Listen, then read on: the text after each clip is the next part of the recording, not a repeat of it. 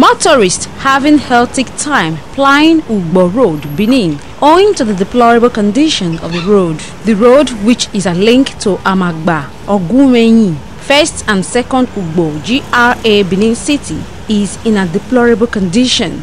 Some motorists complained of visiting the mechanic workshop each time they ply the road. Owing to the worsening condition of the road, they called on concerned authorities to carry out rehabilitation work on Ugbor Road. We need the Edo State government to please look into the road. The cars are spoiling. We are taking, kekes are falling apart. Please, they should try and do something about the road. The road is very bad. The government should do something about it. And we know that Oshomole is the man of the people.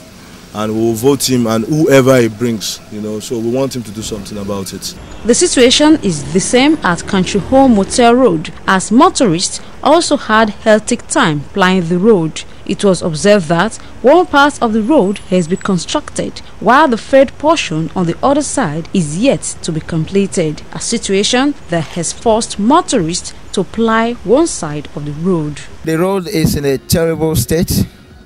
I counted not less than about 4 vehicles. So whether the down leg, gotten pulled out, or the tie rod pulled off completely.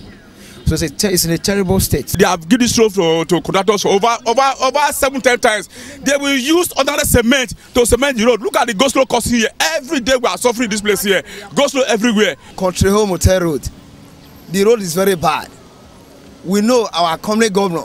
He are trying. They are always just using a cement to do patching. Commenting on the situation, an official of NDDC, Engineer Frederick Ogbeide, in a telephone conversation said Country-Home Motel Road was awarded to 2 contractors, of which the third portion of the other side is yet to be completed by the contractor handling the project. Engineer Frederick Ogbeide also said that modalities have been put in place to award Ugbor Road for reconstruction.